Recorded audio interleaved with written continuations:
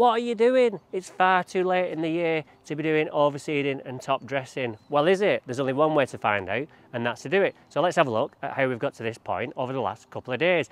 And for this shot, you're going to need a pen and paper. So get that, get a brew, and join me in a sec. Okay, welcome to today's video. It's Thursday, the 21st of September. I'm quite embarrassed to bring you to this one today. What's happened is, earlier on in the year, we had a really wet March and April, and then the cherry blossom started to fall, and then we said let's do it after that because we didn't want all the cherry blossom falling on the new seed. And then we had 49 days of consecutive dry days, so we ended up just admitting defeat and saying we're going to do it back end. So we're going to do it today. I'm going to scarify it today, top dress it tomorrow because I'm running out of time, but you'll get it all in one. So let's get to it and let's have a walk over and see what problems we've faced earlier on in the year. Okay, right, so this has had nothing done to it at all this year, not even an iron treatment early doors. All I did was I spent about 3 hours picking annual meadow grass out early, and then everything just went to pot really. So we've had leather jackets and drought, which has caused this. Got weeds everywhere. We can't do anything about those today, so what we'll do is we'll just scarify it, get rid of all the foliage of this. Obviously they will grow back, but then in 4 weeks, once the seed's up and running, we can get some weed all on, because that can be put on after 4 weeks without damaging the seed. Probably be 5 weeks because it's going to take a week or so for the seed to germinate. But that's not the problem right now. What the problem is all these bare patches along the edge. What happened was in the heat, obviously 49 days with no water, all the edges died off. Leather jacket damage, just leather jacket damage all over really, and that's from drought. There's a manhole under there. I think we can get it back. I think this could be one of the ones which, you know, actually turns out all right because the customer wants it looking right. So I said let's do it back end. Running out of time. We've got this drain here, that's just drain damage. If your lawn is covered in mature trees, then probably not best to do anything like this because it'll be a disaster, because with the leaves falling on it, it's just going to damage the new seed. You'll have to go on them to clear it off. So like we've only got these ones here, so they're all right, and most of them have already fallen off. So again, if your lawn's like at the job where I did the beech nut pickup the other week, where the beech tree is the biggest in Bolton or the biggest in your area, then do not contemplate doing any overseeding. So what we're going to be doing is scarifying, putting some seed on. Got some field compost number 4 around the side. Unlimited supply because I've got a pallet in, so we don't have to stint. I can just put it on the right amount, get it covered, and then let's see what we can do before the winter hits. Not many worm casts about. This lawn normally gets absolutely hammered. Obviously, don't get me wrong, there's a few, but normally there's like Mr. Whippy sized ones. But this year they don't seem to be as active. Maybe that's because we've not done anything to the lawn, so maybe they're not as active because the grass hasn't been actively growing. They've kind of decided not to be actively moving as well. I'm not sure on that one, but obviously there is some change.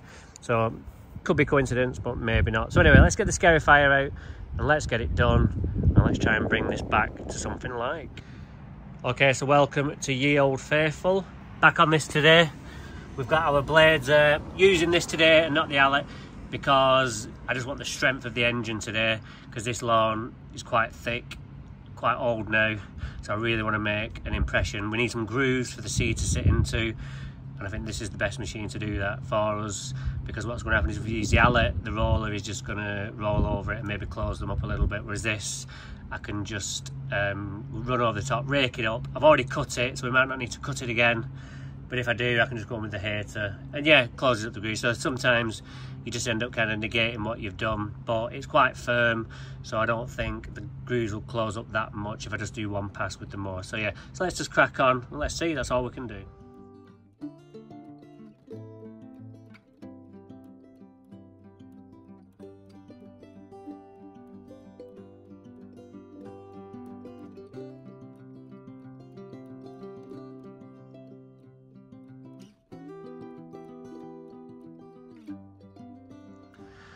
All right, looks pretty good, pretty aggressive that. On the third pass, did 3. As you just saw, I just turned the dial down to get it a bit deeper. And yeah, it's gone really deep. So let's get the rake out, get it raked up, and let's see the damage.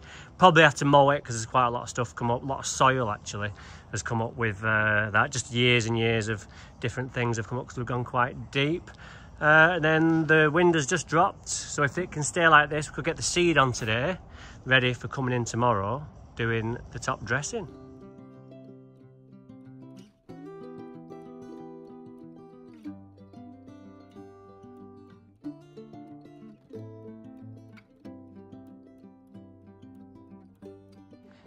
Okay, so that's everything raked up. Now I've got a bit of a dilemma, which is that I hate, because obviously every time I scarify I always say scalp it, get rid of all this top growth, which is what I normally do a million times out of, like, well, 999,999 times out of a million. But maybe on this one today, I've done such a good job of getting that soil really tilthy on the floor. It would be a shame now just to go on with the heavy roller and flatten all that down, especially on these areas where it's very open. So if we just create another flat pan on there, the seed will just wash off, whereas at the minute we'll just rest in there, we'll get the field compost on, and then that will just sit on there. There'll be a lovely airy condition for it to get going. So that's it for today anyway in terms of my job. So I've got overnight to think about it, but I think I'm just going to leave it, unless it's like we come tomorrow and it's just full of leaves because the wind has just picked up a little bit. I'm not going to put the seed on today just because of that reason. I don't know what I'm going to do yet, and the birds will probably eat it all before I actually get to cover it over. So a few things. But yeah, what do you think I should do? Or what do you think I will do? Because obviously you'll be seeing this finished. Hedge your bets now, and then we'll see you tomorrow. Okay, we're back. It's actually Saturday the 23rd of September. Yesterday was an absolute write-off weather-wise, so we couldn't get anything done. What's happened since we've been? A load of leaves have fallen. All that nice tilth that we created has been washed back in, although we've got a lot of grooves still, so that's good. A few worm casts have emerged. So what I'm going to do is I'm not going to mow it. That would just be bad, because what it would do is it would just really create a really solid surface with all that water on there. But we can still crack on. The wind's quite low as well, for good for the seeding. So what I'll do is first we'll get on with the blower, blow all these leaves off, and then get on with the seed, and then get on with the top dressing, and then we can call this one done, and hopefully it'll come through before the end of the year.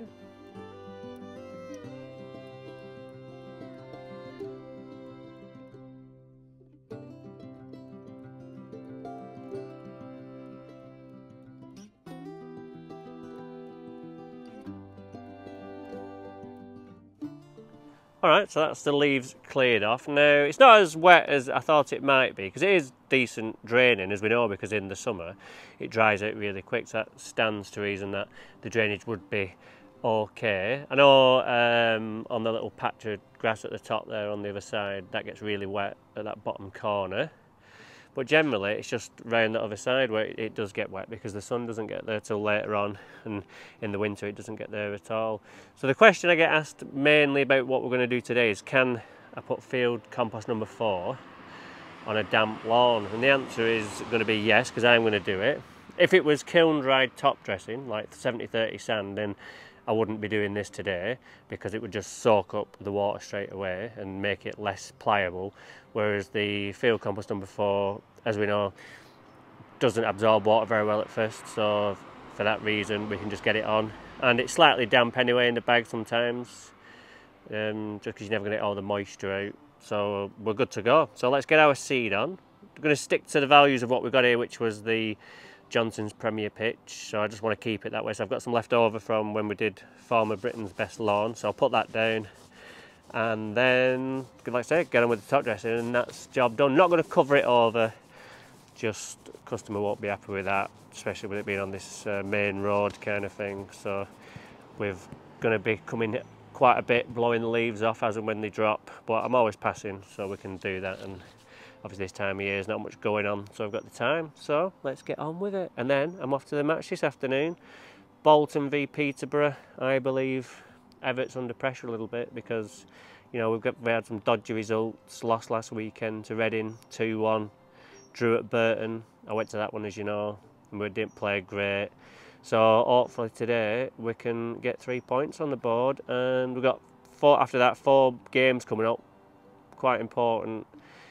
easy games, I would say. We've got a couple of easy ones, a couple of not so easy ones. We've got Carlisle, Stevenage. You know, these are, you're going to be taking 6 points against these. But Bolton have always been a team that, if there's a team in like adversity, they lose to, and if the team's higher up in the league, we lose as well. So the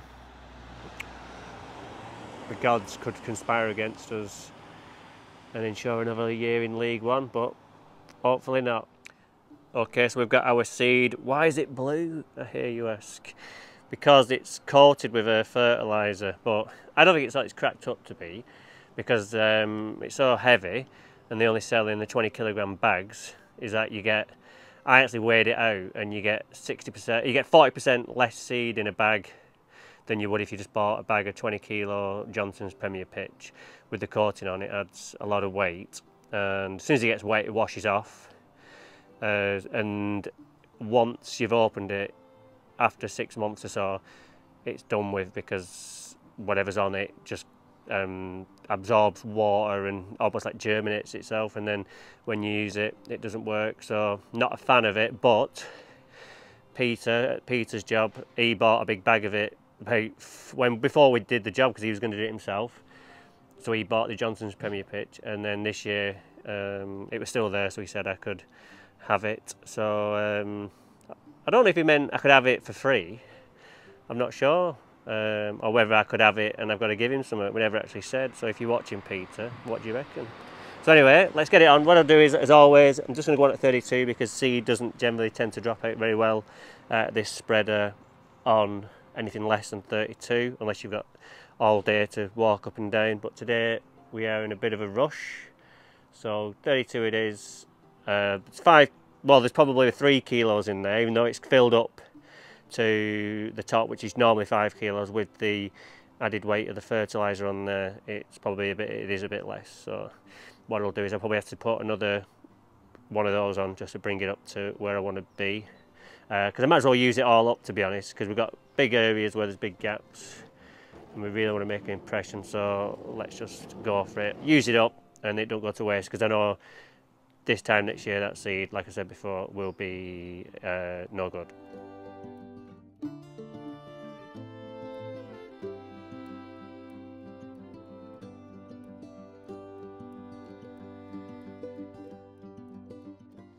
Okay, so we just got our pallet of field compost number 4. Organic, peat-free for you eco warriors. You've got your way, you've got your wish. Peat-free, yes! I've saved the environment. Not really, so much more going on than peat. So anyway, what we've got here is our peat-free top dressing. If you've not seen it before, I'll just open up a little bag, you can have a look. It's really nice stuff. Lovely, really fine, no bits in there, no bark, no coir, no anything, no stones, no anything, just lovely, pliable dressing to go all over our seed. Gives it a nice blanket, and the good thing about it is it's really black. When the sun gets on it, heats up, bit of moisture in there as well from the rain, seeds up and away in no time. So remember, you've got a code for this, DHLE10, at the Field Compost website, and you can get yourself 10% off, courtesy of me. So let's get this shipped over to where we need it, and then we'll get it spread, and then we can go to the football. Okay, so we're ready to go on with our compost. Now, I know some of you say, like, why don't you use a pre-seed fertiliser? Everybody else does. It's not just a pre-seed fertiliser, bit of Gordon Ramsay there. It's a fertiliser. So you're not only fertilising the seeds you put down, but you're also fertilising the grass around you. So if we put one on here, what's going to happen is the grass that's already there is going to shoot up before our seed has germinated. So that means we've got to get on and cut it, and there's a chance then you could vacuum up seeds, which is what you're worried about, or just do damage to the grass, especially this time of year. So we just want it all to grow as one. So we want the seeds come through alongside that old grass which hasn't really grown yet, and then feed it, and then we can cut it all as one. So hopefully that clears that one up. But we don't need to do anything like that today anyway, even for the seed, even if there was a fertiliser that just worked on seed, because that eye coating, as they call it, eye seed, is the seed, like a biostimulant coating to give it all it needs. So it has got that. So we should see this develop a bit quicker. So let's get on with it. Enough of that ranting. Okay, so we're just about to go on with the top dressing. I've got my screw fix rake. I think it's 3 foot long. I've got used to it now, so I'm not going to chop it down. Those days have gone. It's perfect for what I need. My body's kind of adapted to it. And I've built up the strength to pull it along. And because using this, it's not that heavy anyway. Most of it just falls through the gaps and allows you to push it really nice. And you just flip it over and use that and just spread it like that. Sometimes I just spread it like that and then I flip it over. I've not done it for a while, so I'll have to reacquaint myself, but I'm sure we'll get there. So yeah, so one bag should do between 9 and 10 square metres, as we worked it out before. So this lawn should need about 16 bags, I think, so be interesting to see how many we use, but I've got plenty. I think I've got 50 bags on that pallet, so we're not going to run out. So we just do that, fling the bag down with attitude, and you just spread it out. I've just put these on the lawn, haven't I? That's a bit of a bad thing. See how heavy those weren't? Just moved them out of the way. Oh no, they're actually 100 kilos each. Just moved them, made it look easy. So we just brush it on. Doesn't matter if you spill over to the edge a little bit. You don't really want it because it is, especially when they're past wet, it does soak up on a solid surface really quickly. And you have to get the hose pipe out to clean it. So probably best not doing that, because our hose pipe here that I've got won't reach all the way around here today, just because I've not got the extension bit. So I'll just go as far to the edge as I can without going over. And what you'll also find is with this compost, you'll get a fertilisation with this as well. Because when we put this on before, you get a lovely green colour as well. Partly that is due to just the shadow it creates. So your grass always looks greener when you've got something black in it. Because when you top dress new seed, it always looks greener and thicker, but it's just the shadows being created that just makes it stand out more. So yeah, just go like this. It's quite therapeutic, the first bag. The 16th bag's like, oh, come on! But the first bag is always a pleasure. You just spread it around. I just dip it out in one bag in one area, but you could tip it out in 2 areas if you wanted, but it's just so easy to drag over. I just think it's nice. It's just whatever you want to do is fine. You don't have to do everything how I do it. If you come up with a better way, then that's fine. Who says I've got the best way? I think I have on most things, but maybe if you can find a better way to spread the compost. And don't mention a compost spreader, because I ain't ever getting one. Don't need one. Which is far more accurate, health-wise as well. You know, giving my arms a workout. And I once listened to it was on the radio many years ago now, and there was a spate of heart attacks in the USA during the snow, or they get a lot of heart attacks during the snow because a lot of people who don't really do much, say, then suddenly go out and clear the driveway. But what I didn't know was that when you're using your arms, that puts the heart under more stress. So people who aren't used to doing exercise suddenly go out and start shoveling the snow off the drive. They're doing too much too soon. So using the arms is a great exercise for cardiovascular without even knowing it. So hopefully, with all the work I do with my arms, my heart's in good health, because I eat a lot of rubbish. I really do. A lot of chocolate. I love chocolate, and as I get older, it's beginning to stick. So I really need to sort my act out. But I go to the petrol station, Mars bars. I just absolutely love the Mars bars. Even though they're like the most boring chocolate bar, they've just mentally got me. There's obviously something in there that is addictive. Same with Monsters. I drink a lot of those. Always the sugar-free ones, but just something about the packaging. Like you go in there going, I'm not going to buy one, and then you just look up, see it, and then you just end up going over and buying one. You're like, ah. But you get double the amount that you do in a Red Bull. So that's why I always get one of those, because I used to drink Red Bulls. And I was like, well, they're $1.49 for 250ml, and then you get a Monster for $1.55, which is double the amount. So it's a no-brainer, really, isn't it? So yeah, so we've just spread that out. Let's just I know it's not accurate really, but 1, 2, 1, 2, 2.5. I've probably only done 6 today. Maybe just because it's a little bit damp, it's not spreading as far, and maybe because the grass is a bit longer, it's not spreading as far as well. So maybe we'll use more, but we'll find out at the end. Right, I'll get on with the rest. You relax with a cup of coffee and watch me do it.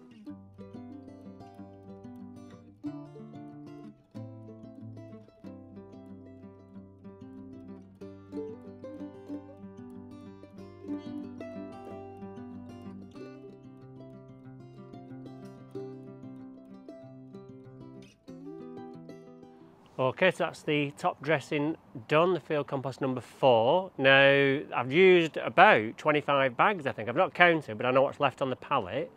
And I might use slightly more because I didn't film just around the corner there. So I've used a lot more than I thought, but again, just because it didn't spread as well. I think in the end, I think it was because the grass is too long in terms of normally I would scalp it and it would just literally be a blank canvas as short as you want. And it spreads a lot easier, but because of the grass is there, that's creating a buffer zone, stopping it from spreading. But we've got a good amount on. It's not going to cause any problems. Obviously, it'd cost you more if you was doing it now this way. So you might want to hold off till spring. Well, like I said, if it's got mature trees around, you don't really want to be doing this seeding now because I think it would be a mistake. So only if you've got a garden like this where you've got very few trees around which are going to cause problems, that you could go ahead. And it's end of September. I mean, I have seeded a job in October once, many years, probably about 10, 12 years ago, and I seeded it on my birthday, which is 8th of October, and I covered it, and by the end of the month, we had quite a nice lawn actually, and in those days, the weather was quite nice in November, but now it's not very nice, so I don't know if it'd work, but that's your call. I'm going to say end of this month. I really wouldn't want to be seeding just because you just never know what's going to happen, and especially if you've got the mature trees. So what we'll do now is we'll go and mix our H2Go wetting agent and get that on. Okay, so we've got our mix ready, just the H2Go today, nothing else. We're not putting any nutrition on or anything because it would be pointless because the seed's not going to take it up because it's not grown yet, and we don't want that old grass coming through just yet. So we'll just go on with that, and what this is going to do, it's just going to break that surface tension of the compost, so when it rains it can absorb it rather than washing it off, because if you don't put the wetting agent on and you get a really heavy downpour, it could just wash off. And because we've got a hill at the back there, we really don't want to be risking all that seed and compost washing down, because we've got some heavy storms ahead, which is great because it's going to water this. It means I don't have to, which is great. So let's just spray it and then we can go.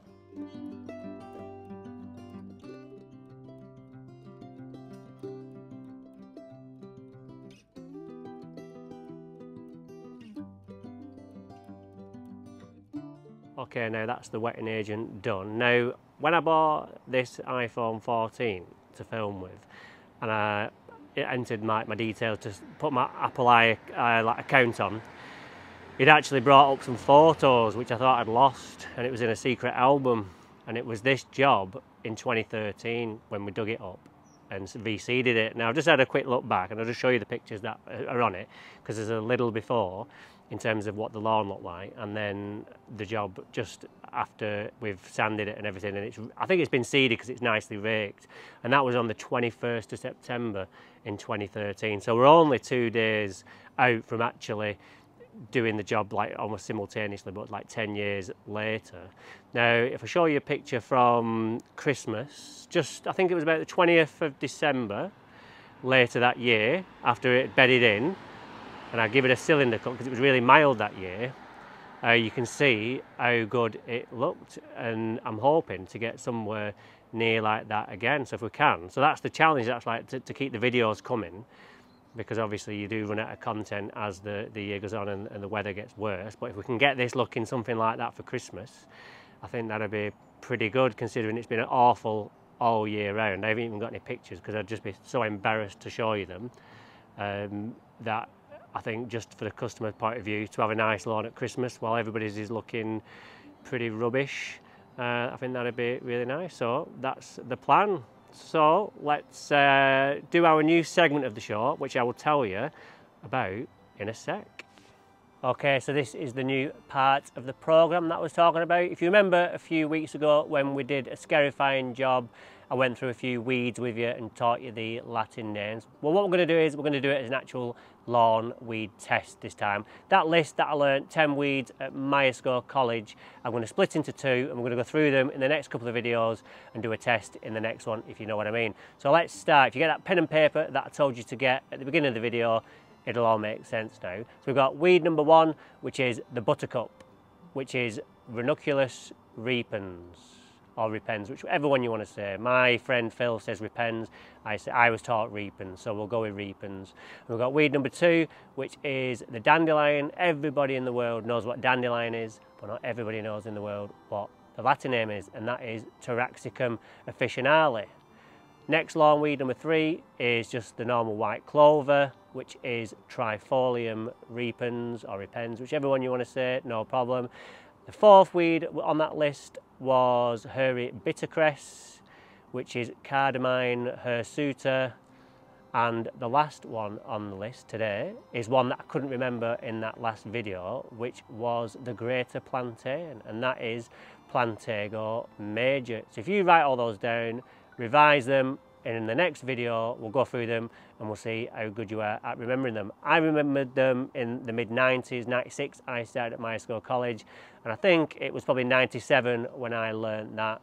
So it stuck with me for nearly 26 years, so hopefully you learn them, they can stick with you forever. And you never know, they sometimes come up in pub quizzes and you'll be like, just God, because you've got what a Latin name of a dandelion was, and you'll have me to thank. So, hope you've enjoyed this video. Join me next time when we're doing something else lawn related.